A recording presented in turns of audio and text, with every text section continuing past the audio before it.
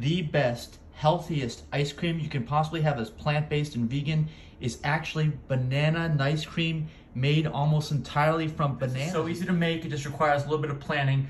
First you get your organic, well I would say organic, definitely organic, fully ripened, definitely fully ripened bananas.